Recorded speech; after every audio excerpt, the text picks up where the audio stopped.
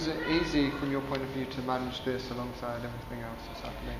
Well, I did it as a standalone project on itself in the afternoon, so I dedicated it to, you know, a whole subject in itself. Yeah. So I didn't do history or geography. I sort of combined it together. So in terms of geography, we were like looking at different areas where, you know, different levels of pollutions. Okay. You know, using our map skills, drawing maps, and those poster work that we did, and which I gave to you as well. So it was a whole unit in itself, so it wasn't a problem. Using the diffusion tubes was a good idea. You know, when the results come back, you know, we spoke about it with the class, you know, telling them about the different colours, you know, how it means the level of pollution in the area.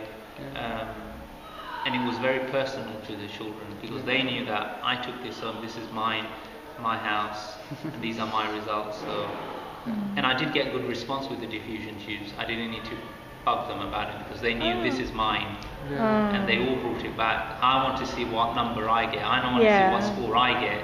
You know, that's good. Did you do any? And you did a whole unit around it. So you did like other exercises. What kind of stuff did you do? We did posters.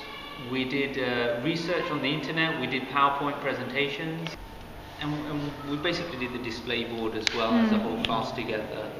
And we looked at you know, global warming and the thickening of the ozone layer and how it would affect the climate.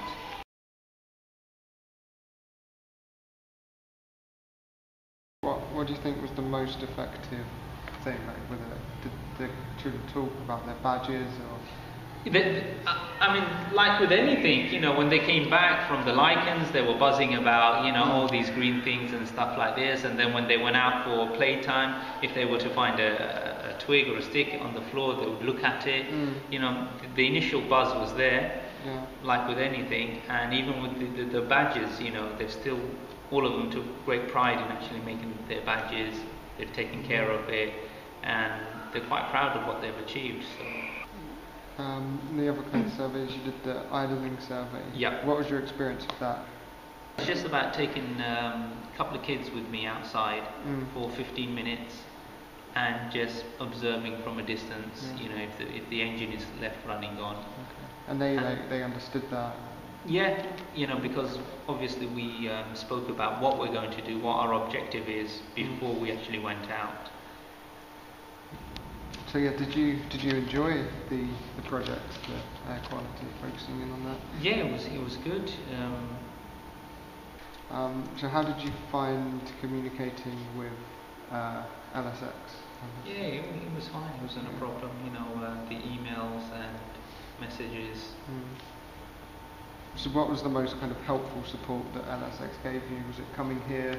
Yeah, I would say it was coming here and you know, the sort of the first introduction, the entry point to this whole topic. That Tanith, is it? Yeah. She came along, the first one, giving the children a real taste of what they're going to be doing. Yeah. Because sometimes it's quite good for someone else to come in, because I'm with them every day. Someone else comes in and tells them, look, this is what you're going to be doing, and you know, it's really quite important that you do this, do that, you know. And they feel the importance of what the work that they're going to be doing, the project that they're going to embark upon. So that was quite good. Overall, enough support from LSX? Yeah. Okay, cool. Would you recommend this to another teacher or another school, for example? Yeah, it's a good project. Yeah, I would recommend it.